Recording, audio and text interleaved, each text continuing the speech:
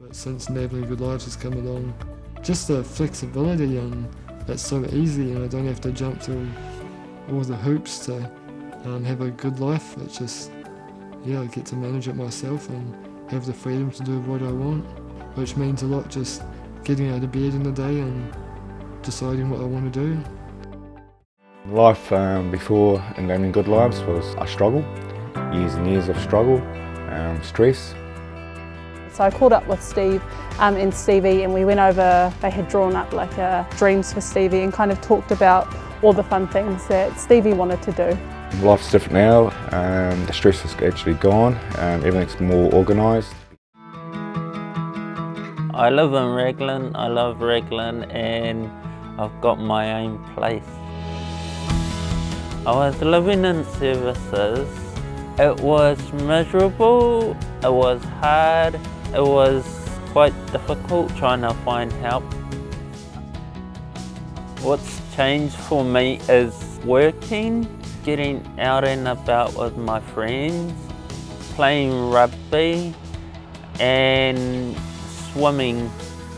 It has meant that we have been able to have way more flexibility. No money is wasted. It's all just about supporting James and making his life as good as possible for him. And you see it in James. I think that's the greatest thing. My son is Ezekiel Muriama Seliti. He's a 5-year-old, fun-loving, energetic little man. He's a real joy to be around, as many people have seen and say. Before EGL, we knew nothing about the disability sector. We knew nothing about supports. We didn't even really understand what was going on with Ezekiel. It was actually quite a struggle because we didn't know much. We weren't able to figure out what we needed and how we could actually achieve that. My name is Hazel. Kia ora, my name is Brian Rose Elliott. We love Enabling Good Lives. The freedom to do anything we want, basically, and within reason. We live together in our own place. We love it. We love it. I would say just take the leap. It does feel like a bit of a leap when you've been used to being within a system of agencies and not having the say and not having the control, but it's just fantastic. It opens up life. And it's incredible with my 2 daughters what their lives are like now in comparison.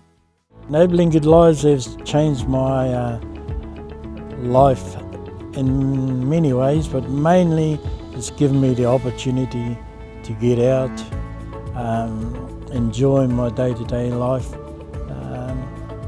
knowing that I've got support and to enjoy the future. It looks like I've got a good future still.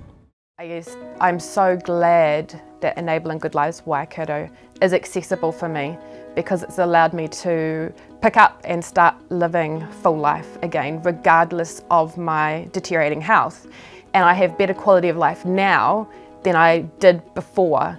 I realise and understand that not everyone has access to this system, and that needs to change. We all need access to live full, equal, quality lives and have the ability to have the control and say over our lives instead of having someone else dictate and tell us how we're going to live and what we're going to do and how we're going to do it.